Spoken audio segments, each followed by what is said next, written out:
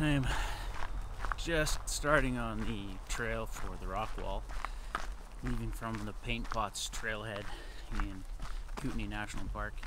It was almost exactly a 2-hour drive from Airdrie in Alberta through the Kananaskis area, in through the Banff National Park, and further west and south into Kootenay. I've never done this trail before, so I'm looking forward to it.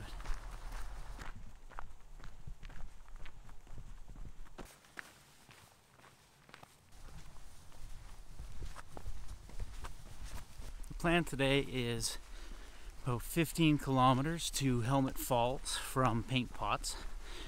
I've got a backcountry site booked there for tonight. And then from there, tomorrow, there's a couple of big passes to go over. And that'll get me to Numa Creek, which is just about a 20 kilometer day. And I've got another backcountry site booked there. And unfortunately, I'm not going to be able to do the last 10K trip over to Floe Lake and then out. I got to cut it short and head home to make sure I'm there for next weekend. But the hike out from Numa Creek is only about 6 kilometers, and that'll get me to the highway where I'll hitch a ride back to Paint Pots and then head home. It's gonna be beautiful.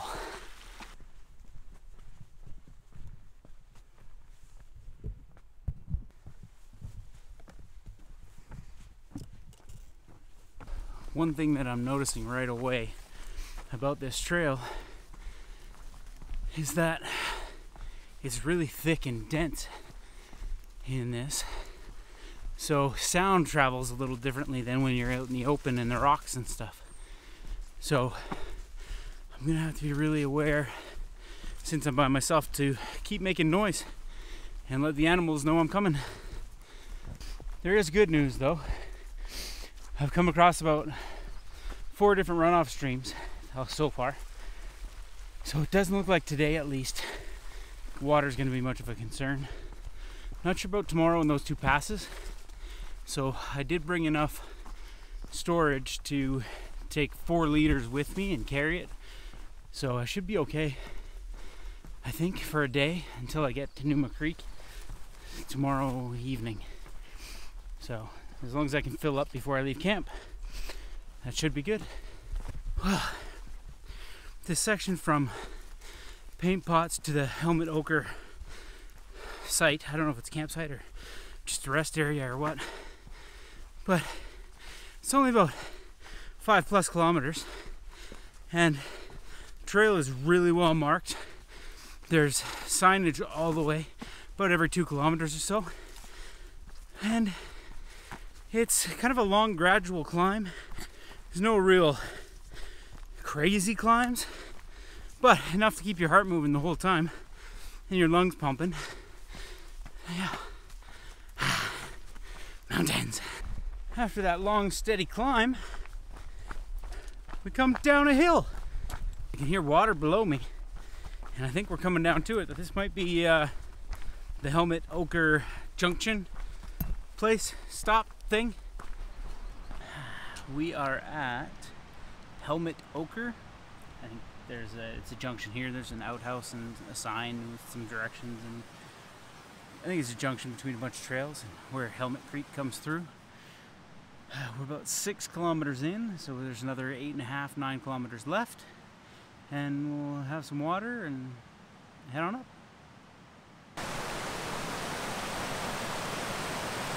I am right now on Helmet Falls Trail, heading out of Helmet Ochre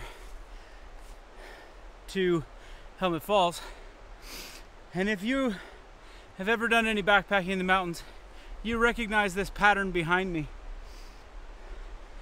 Comes up, turns sharp, goes up. About 18 times. Switchbacks.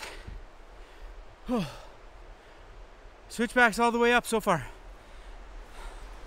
Helmet Creek is way down there. I'm not way down there anymore.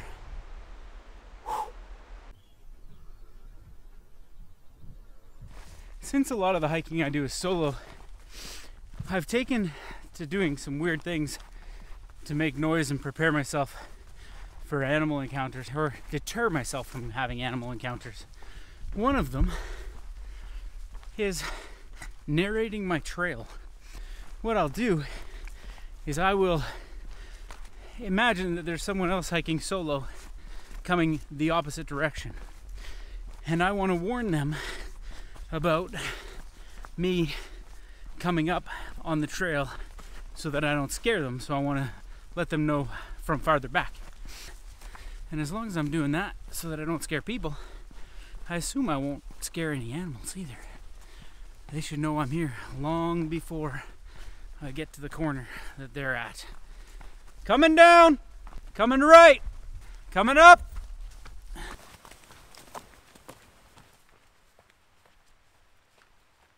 So far, most of this trail up till this point along Ochre Creek has been in the trees and kind of a grown-in vegetation kind of environment, which is nice and it's beautiful. But every now and then it breaks into these places where you can see farther out and where you've got these beautiful views of the water, and these are the reasons that I think I like this trail so far. It's a lot of work, but so far there's been just enough rewarding views to make it really enjoyable. It's nice and quiet and cool in the trees, and you have the sound of water with you the whole way up on the trail on the first day. And yeah, this is a beautiful spot to stop and enjoy lunch.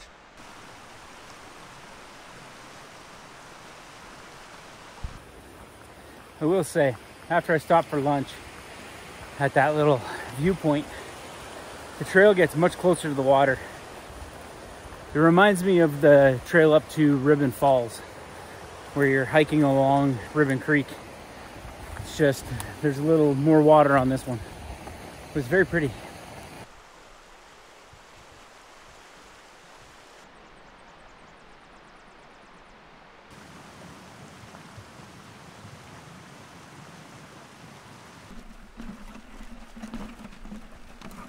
All right, suspension bridge, nice.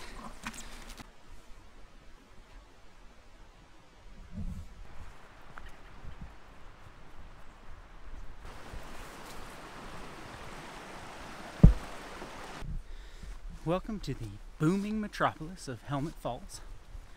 It appears that I am the only one here. We got 1, 2, 3, 4, 5, 6 pads. I lied. When you keep walking, there's a bunch more sites. More than 6 for sure. Some of them are even taken already. Looks like I'm not the first one here. There's one other group here before me. Well, I did not expect to be here, set up by 2 p.m. I'm really early. Guess I should go find the bear bins. Hey.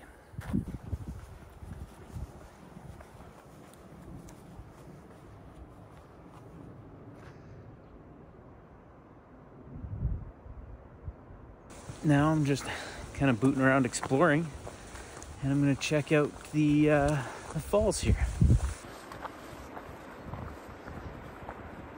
That's quite a climb, but check that out.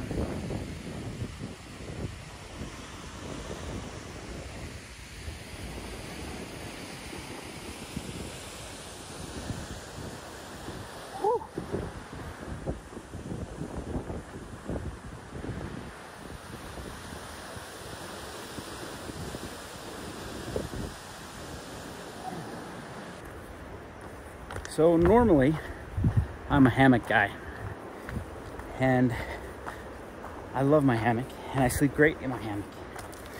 But on this trip, the national parks don't let you extend off of the pad in the designated area for, you know, conservation reasons. And that means I had to bring my tent. Now, I have a beautiful tent. I have the X-Mid 2P. It's a wonderful tent. It's light, it's bomb-proof, it's comfortable, it's a 2-layer tent. It's fantastic. But normally I sleep on a Climate Static V insulated pad, and I have never had a good night's sleep on it. So specifically knowing that this trip and another trip later this year are coming up where I cannot bring the hammock, I went ahead and I picked up the Big Agnes Rapide 25-inch pad and tested it at home. It seemed pretty comfortable and it held air, so I'm not worried about it deflating tonight. But I'm still not certain I'm going to get a good night's sleep. So here's hoping. Well, it is 6:15 in the morning and literally everything is wet. From the rain last night and the drop in temperature and the moisture in the air and the humidity, nothing dried out. And the condensation has gathered on the top of my quilt. So I'm gonna wait this out while the sun comes up and see if I can dry some of that out before I go. But I can't wait too long because I got a long day. It is 8:30. I'm about a half hour late getting out because I had to stop and clean and dry my tent. And it's still not even all the way dry. It's hanging off the back of my pack. Dry it off when I get to a break. But what I haven't yet done is learned how to take the X-Mid apart without getting the fly all muddy when it rained all and was soaked. So that's unfortunate. Now, walking through these willows in the wet on the way out has got me soaked already. Oh. But we gotta get to the switchbacks and take a long day. It's about 10 kilometers to Tumbling Creek and then another 9 from there to Numa Creek, which is where I'm hoping to end the day. So I guess we'll see how it goes. Just had to stop and check the map coming out of Helmet Falls campground, because once you cross over the creek, it looks like the trail is actually a creek.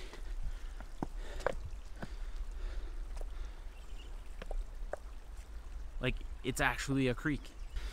Once again, just a reminder for myself to be aware of the wildlife. Last night, on my way to cook dinner, I ran into a father and his young daughter who crossed a grizzly bear at the food storage, at the bear lockers. So I want to make sure that I'm making lots of noise today, because there's absolutely a grizzly around. Certified.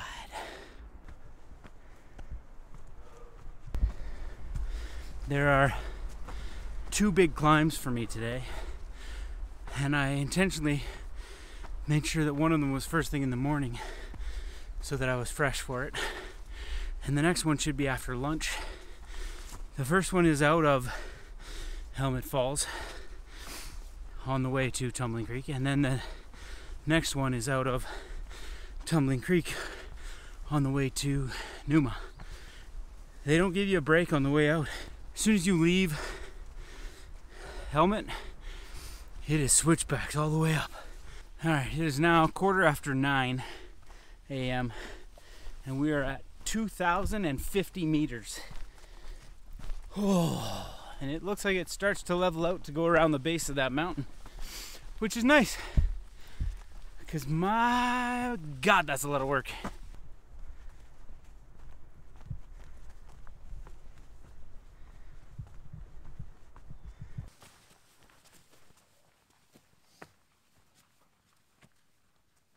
A couple of years ago, I was in a job interview, and they asked me about my hobbies and stuff, and I mentioned that I like backpacking.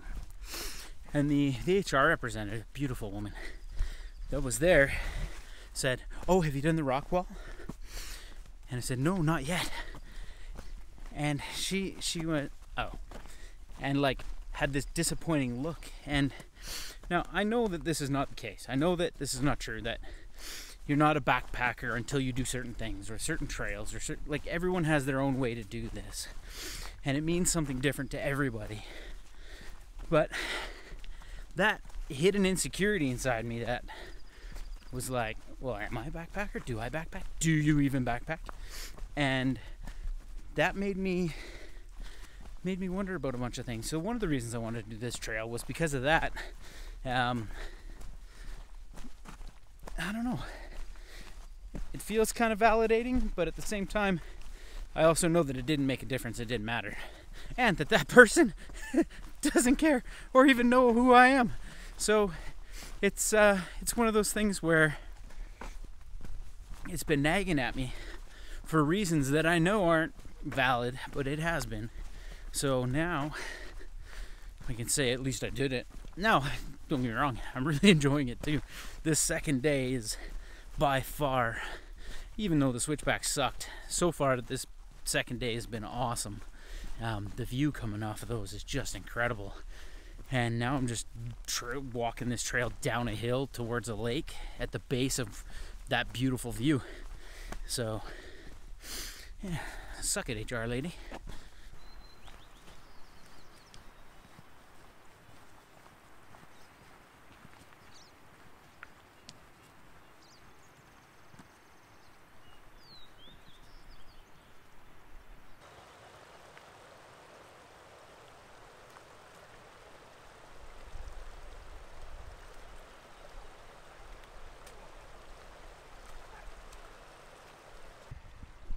Just stopped to air out my tent.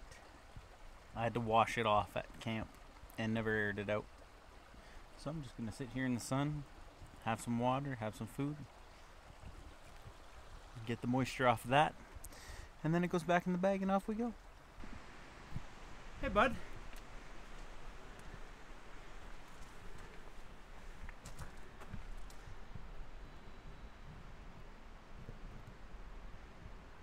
Alright, I'm gonna go away.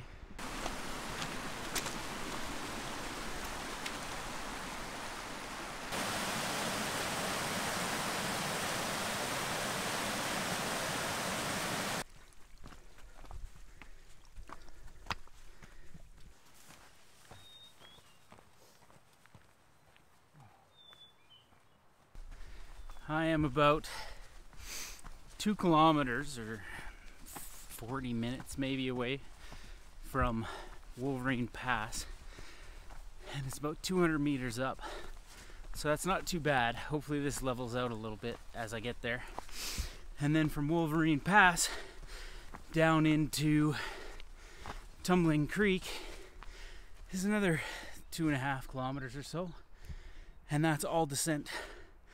So I'm looking forward to that, but for now I'm enjoying this too.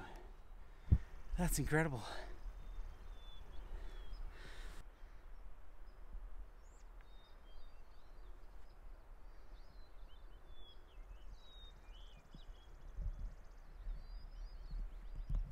It is crazy to think that earlier today I was on the other side of that.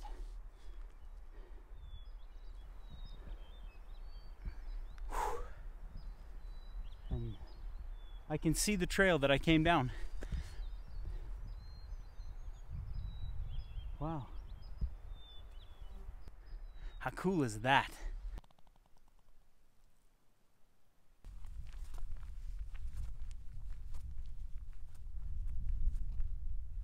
I'm coming up on Wolverine Pass and I'm leaving the section of the Rockwall and going into the next section, which is actually just a series of other mountains. But there's a cabin over there. That's awesome. I wonder if you can rent that. Alright, it is 11:30 and we are just nearing the junction to Wolverine Pass. So on this trail, if I were to head right, I would head up Wolverine Pass, and if I head left, I'm gonna head towards Tumbling Creek and back down the hill to where I want to stop and have lunch.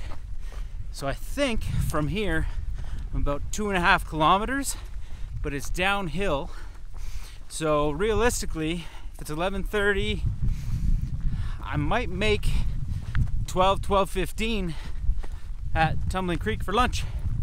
We'll find out.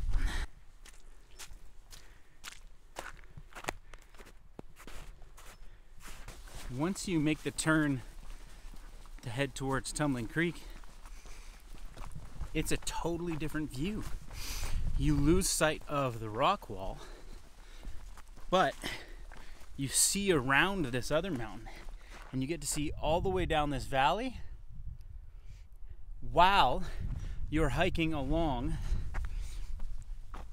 the mountains we were hiking towards earlier. It's pretty cool.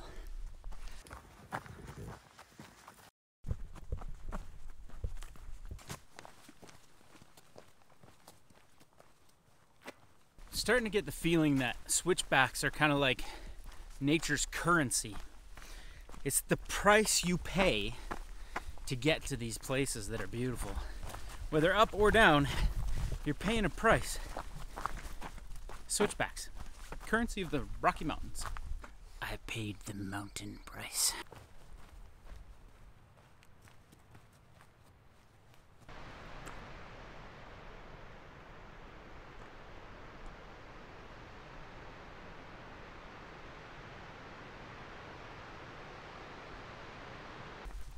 $12:14, and we are at Tumbling Creek Campground.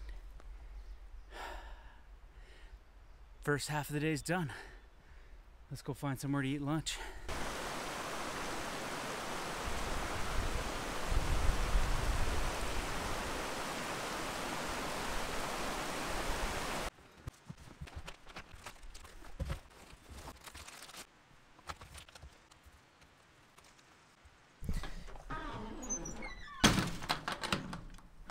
So Numa Creek is about 7 kilometers from here, and from what I can tell on the map, I've got a 300-meter gain in the first 2 kilometers or so.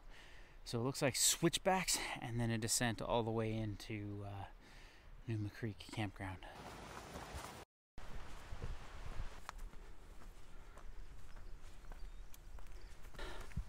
I think just based on the time of day, it's hot. It's like 1 o'clock and the sun is beating down, and I'm on an ascension, an incline, a fucking hill.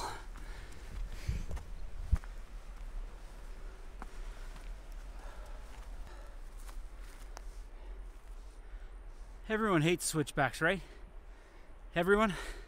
We can agree? I suppose it's better than going straight up. Alright. Right now, if I look straight across, I can see the trail with that huge rock that leads down to Tumbling Creek. I think, Kootenay Parks, check this out, you should build a suspension bridge from there to here so people going all the way across don't have to do this. Or a zip line. A zip line would be awesome.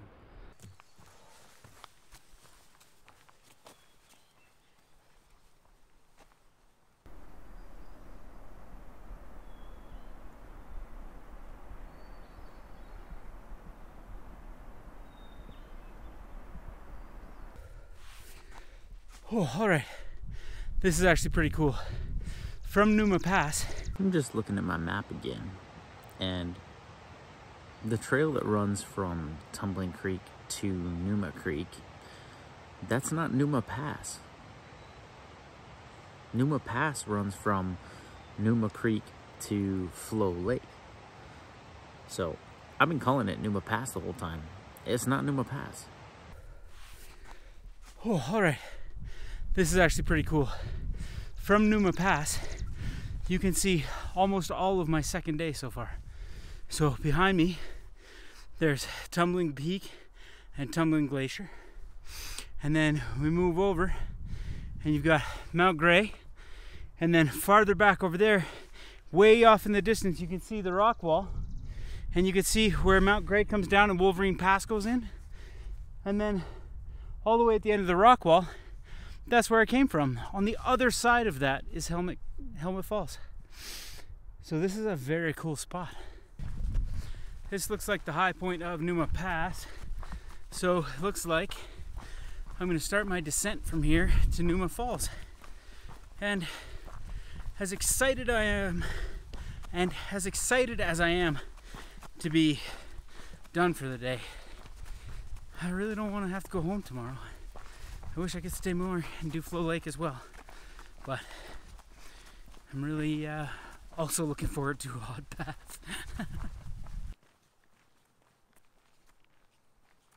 Wow, this is crazy because from here I can think I can see like 3 kilometers worth of the trail. It's just straight.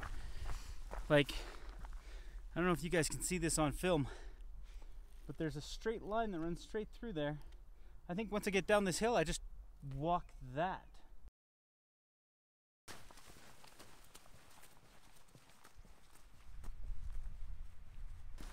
I'm not sure if it's that this is the most beautiful place.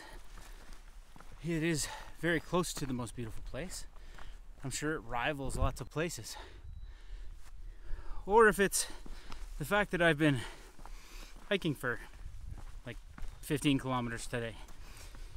Or if it's the fact that I'm doing something someone was disappointed in me for not doing before, even though I didn't know them or care. But this little walk through Numa Pass it's quite cool. I think I wouldn't say it's my favorite part, but it definitely feels the best. I don't know if that makes sense, but it feels great.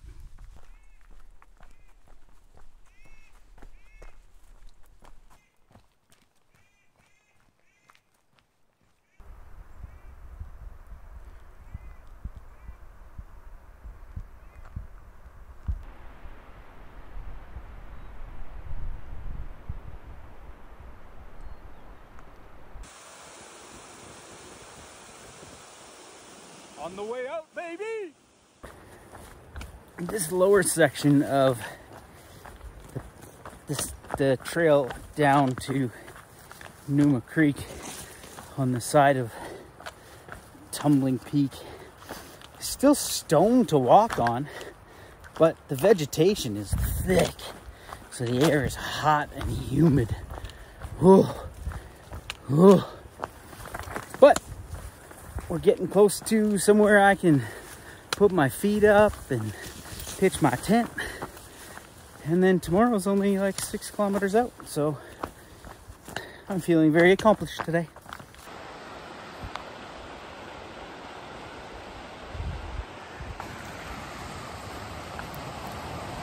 It's always when you're tired that you make the mistakes. I must have read the sign wrong, did something and just headed the wrong way, which is unfortunate because I missed the campground, and I'm like, after 19 something kilometers, I'm adding another kilometer because I'm a dummy. Oh well. Oh, I see.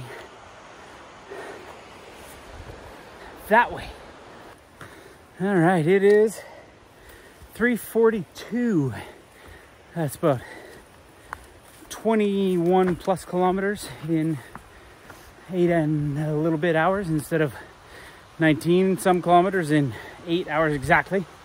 But I'm here and I'm gonna go set up. It's like a reward. Well, it is 6 o'clock in the morning, and I've been tossing and turning since about 2. I woke up to go to the washroom and I couldn't get back to sleep because I've been tossing and turning the whole time. Just cannot get comfortable. I had a real good sleep from about 8 until 2. I think that was just because I was so tired from the hike. But I am not a fan of ground sleeping. I miss my hammock. Handy tip, when you are wiping the condensation from the inside of your X-Med, once you pull the inner out, you can actually fold back all 4 doors. So what I've done is I've pulled back the large section of the door and I've attached it to the guy line from the peak, and then for the smaller doors, all I did was flip them back, and you can give almost all of the entire tent, with the exception of the 2 side panels, a good wipe down without even getting in.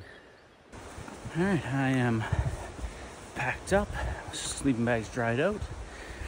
Time to poop and get out of here. Farewell, Numa Creek.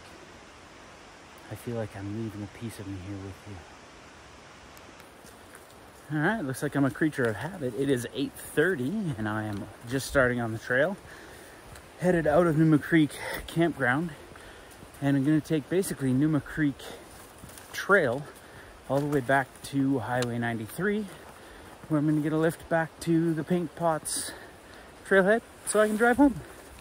It's 8:30, the trail's about 6 kilometers.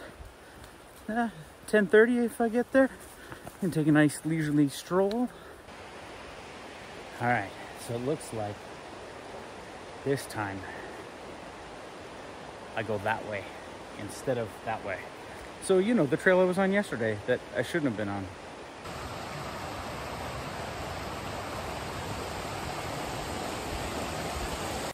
There's something almost magical about the way the sun hits a trail in the morning when it's still a little bit dewy and the animals are all waking up. Yeah, that's kind of cool.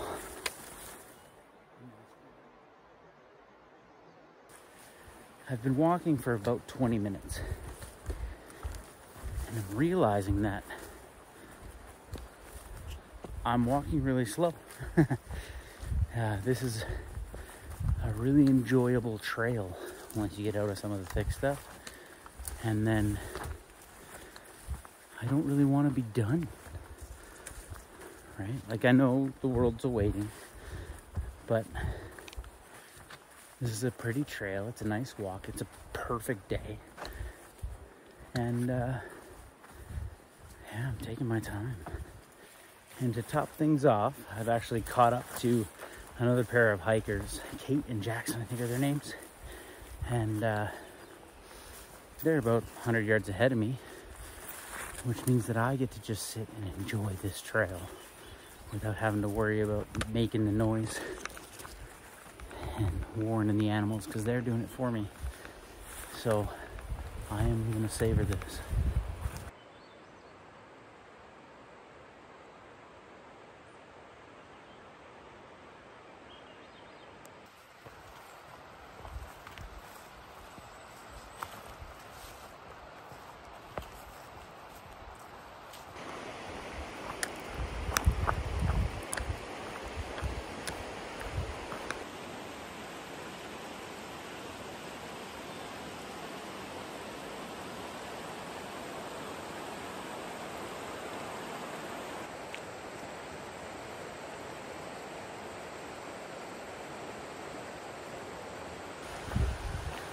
Well, it looks like the trail got washed out.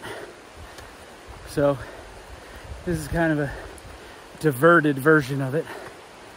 Just had to climb up that and we'll skirt around the creek. Well, hiking back down to the level of the creek is tricky. It's a big hill. Whoa.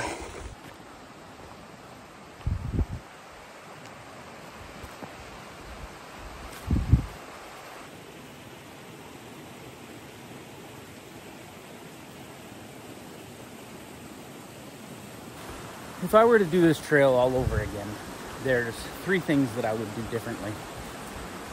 The first thing I would do differently is that I would do 4 days. I would go all the way through to Floe Lake and complete the loop and go out on the 4th day instead of the 3rd day from Numa. The second thing I would do is I would absolutely bring Crocs or some sort of camp shoe, just because It's nice to be able to walk through the water at the campsites and take your shoes off and wear something other than your hiking shoes at the end of the day. And the third thing I would do is I would have brought a pillow. I think it would have made a big difference in my sleep. I didn't have a very good sleep either night. And I think it might have been having to do with how my head and my neck and my hips were. So I would absolutely bring a pillow. I'll pick one up before my next ground trip. And this coming up is the end of the trail, where there's a bridge and a creek and a parking lot.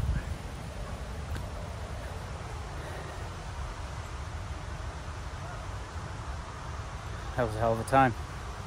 There goes my ride. They hiked out of Numa with me, and Reed, the guy driving, is a trail runner, so he ran back, grabbed the car, ran over there, drove over, and dropped me back off here on the way out. So thank you to Steve, Reed, and Jenna. It was mighty kind of you to let me hitch a ride.